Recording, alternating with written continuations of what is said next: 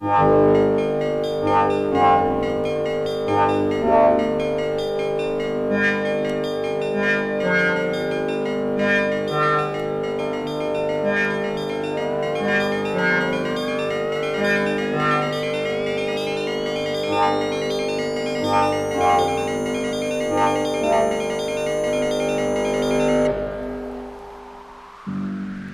the open expanse of the Mexican desert, 7 men slowly approach a hidden canyon.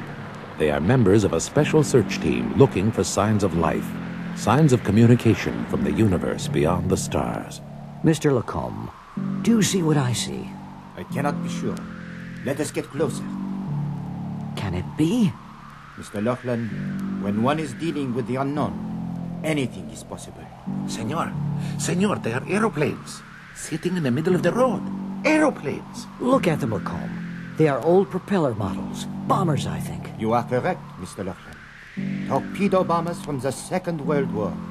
Get the serial numbers of the engine blocks.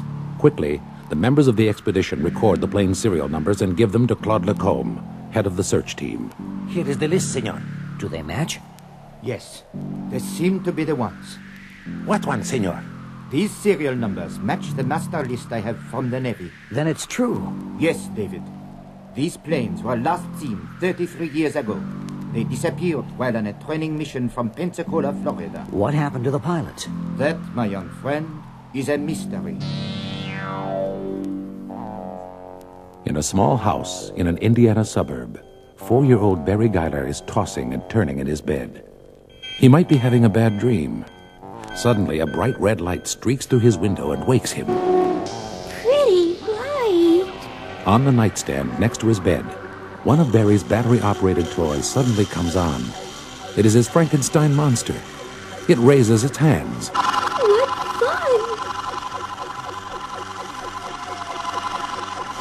fun! Now, all of Barry's toys are mysteriously in motion. He is very excited. This is the most fun he has ever had. Imagine all of your toys moving by themselves. The light from outside Barry's window is growing stronger. Pretty light. Don't go. Wait for me. Wait. Wait. Barry? Is that you, Barry? Answer, Mama. Barry, where are you?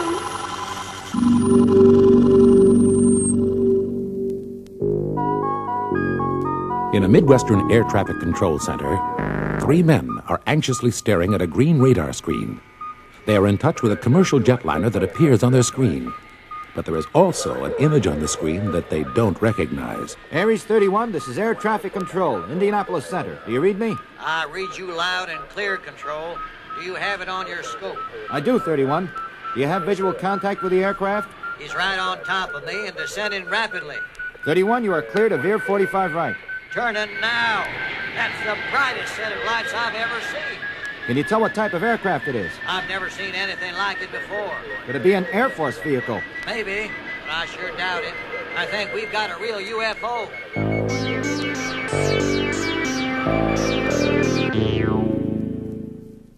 While Air East 31 was reporting its sighting to Indianapolis Center, Roy Neary is at home playing with the electric trains he had set up for his children. Being an electrician for the local utility company, Roy is constantly on call in case of emergencies. It's for you, Roy. I'm coming. Hello? Yes. What's up, Ike? Yes, I'll be right there. Trouble? Blackout at Gilmore. I don't think... No, we're blacked out, too. Hello, Ike. This is Roy. Look, I'm calling on my radio phone. What's the picture? We're losing power all over the country, Roy. Now, get over to the transformer station, check the lines. I'm counting on you. There should be a crew on its way. Right. What's blacked out? Gilmore, Tolono, and Crystal Lake. As Roy is speeding toward the trouble spot, he keeps his radio tuned to the police frequency. He is surprised to hear a number of calls reporting lights in Tolono. Ike, this is Roy. Are you at the scene yet? No, but listen. The police are reporting bright lights in Tolano. I thought that town was totally blacked out. Well, that's what it shows on my board. I better go and check it out. If we have current in those lines, someone on the repair crew is going to get electrocuted. Roy Neary is concerned over the conflicting reports about the lights in Tolono. If they are true, then someone could be seriously injured on the line. With his yellow dome light flashing, Roy maneuvers the company truck down the highway at a frightening 90 miles an hour. Oh no, a child! Barry! Hey, lady! You shouldn't let your kid out this late and walking on the highway. I've been looking for Barry for hours. He disappeared earlier this evening. I'm sorry, Miss... Jillian Guyler. This is my son, Barry. What is that? Where? On the horizon. It's not possible. They're so bright. Cover your eyes. They're flying so low. Get out of the road. Look, I'm going after them. They just play, Mommy. What, Barry? They play nice. Not knowing whether or not to believe his eyes, Roy Neary races across the highway in an attempt to get a second look at the trio of UFOs. Before he knows it, he is crossing the border into Ohio and gaining rapidly on the Indiana State Police cars that had passed him earlier. He can hear the conversation of the two Indiana officers on his two-way radio telephone. I'm going to catch those things, whatever they are. We seem to be gaining on them. Watch the road. Look out for the curve!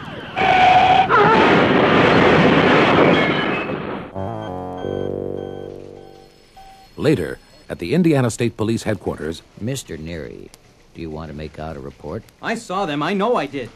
But I don't think it would be wise to write it up, Mr. Neary. What are you saying, officer? It's just that the press may blow this out of proportion. You know, we don't want to end up as the laughing stock of the nation.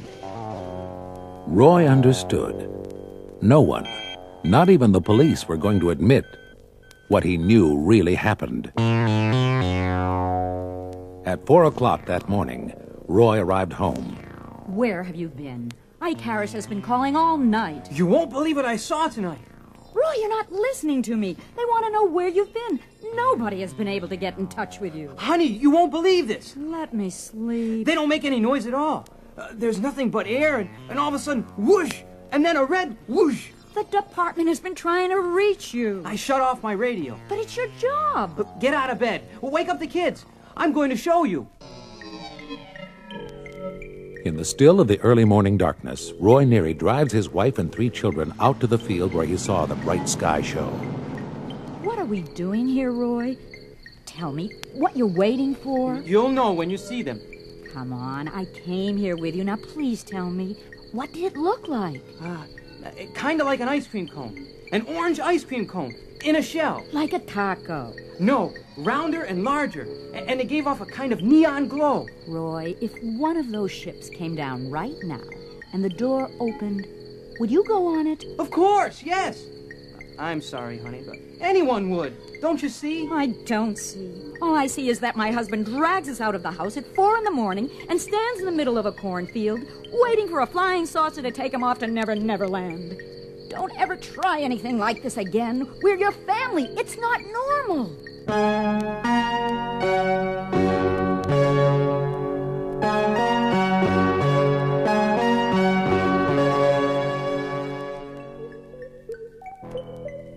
Later that morning at the Neary home, Roy is getting ready to shave. He's playing with the shaving cream in his hand, trying to construct a landscape scene. No, I don't think that's right. Ronnie, what does this remind you of? I don't want to talk about it. Last night I saw something I can't explain. Last night you behaved like a I'm moron. going out there tonight, and I'm going to figure out what that mountain is. Your shaving cream mountain? No, Roy. You're going to stop playing and come down to earth. No more nighttime excursions. Okay, I won't. I won't go. Okay. All right, I'll tell him. Roy, that was Grimsby from the department. You've been fired. He didn't even want to talk to you. What are we going to do? This shaving cream just won't stand right. I can't get that mountain into the right shape. Roy, did you hear me? They fired you. There's no more job. No. Let me try to shape it again. Roy went back to the field the next night, and the second night after that. Soon he noticed 2 familiar faces. Hi. Remember Barry? How can I forget? That was some night, wasn't it? It doesn't feel like it's over. You're sunburned. The glow got my face and my neck. Did you tell your wife what we saw? Of course. Did she believe you? She understands. I know. I called my mother and she said I've been living alone for too long. Yes, but the fact remains, we saw them. Nothing can change that. In the California desert, near Barstow, the giant parabolic ear of the Goldstone radio telescope is listening to the sky. Inside the control bunker, Claude Lacombe and David Laughlin are briefing their staff. Okay, everyone. We have received 2 15-minute broadcasts like this.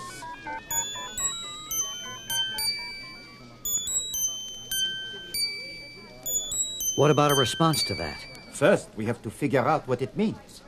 You know, I used to be a cartographer, a map specialist. The signal looks like a number symbolizing longitude. Do you think they are trying to tell us where they are going to land? I'll get a map. Let us see. Maine, South Dakota, Wyoming. Wyoming?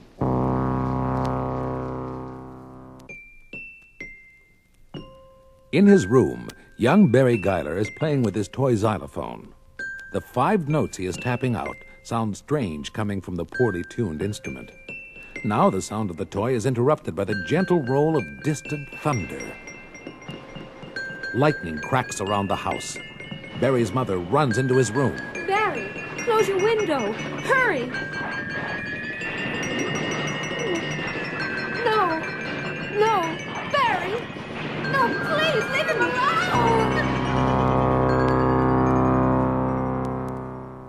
Later that day, Roy and Ronnie drive to DAX Air Base to attend a meeting on the UFO sightings.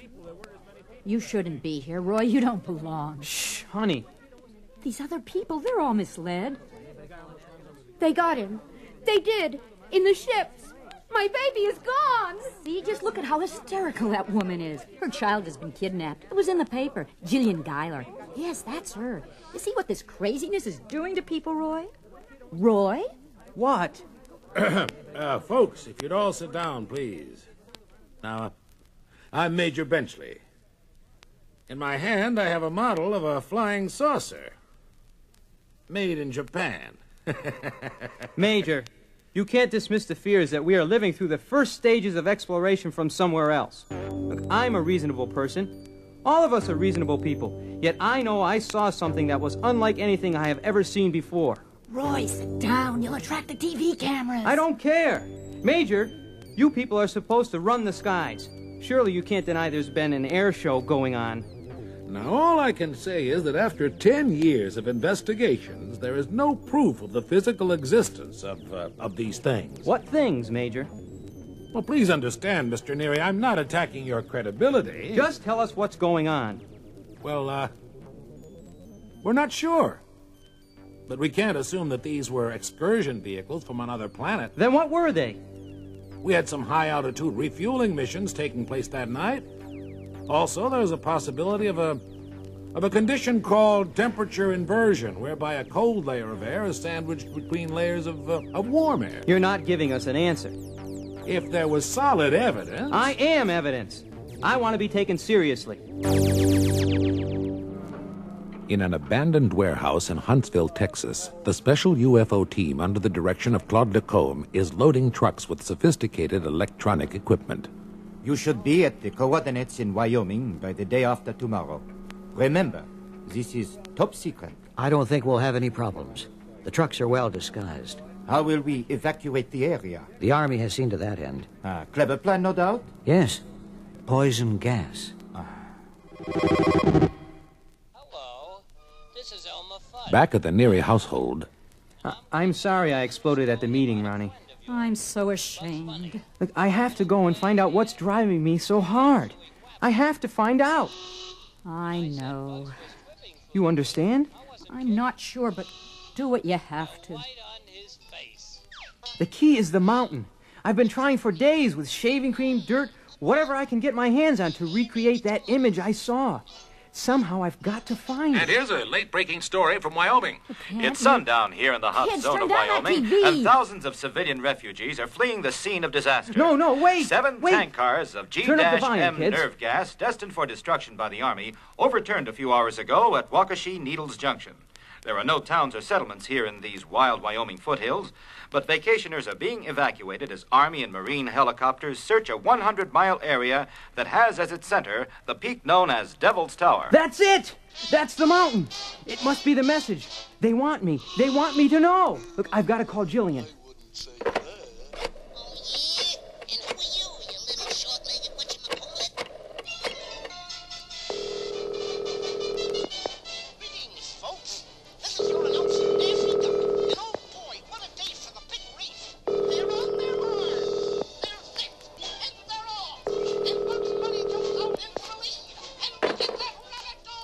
I've got to go there. Devil's Tower, Wyoming. That's where I'll find the answer.